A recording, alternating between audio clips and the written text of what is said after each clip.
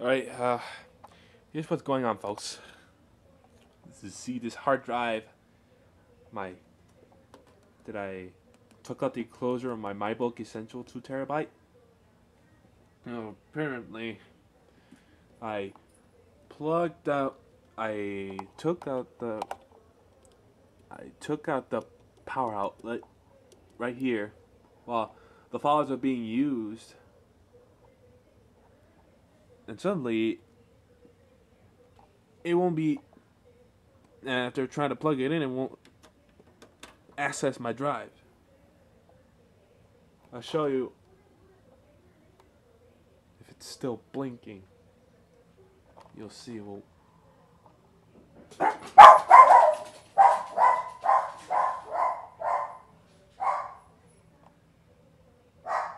Okay, now you see that the hard drive failed and it cannot be recognized. So I go to manage, and you see that it needs to be initialized.